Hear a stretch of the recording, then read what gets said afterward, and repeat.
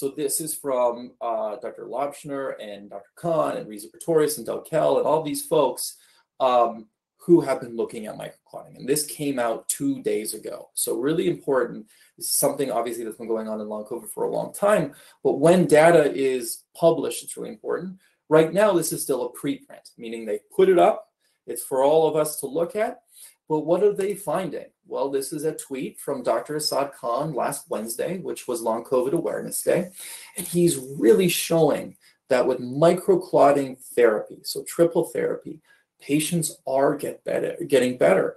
And look at this wide spread of symptoms: digestive problems, chest pain, depression, anxiety, sleep issues, muscle and joint pain, palpitation, shortness of breath, cognitive dysfunction, and fatigue.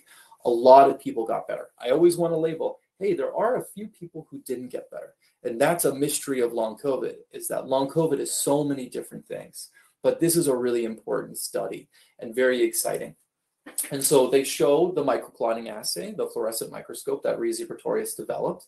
And they can show in these 3 sets of patients that putting these patients on blood thinners improved their symptoms and these microclots went away.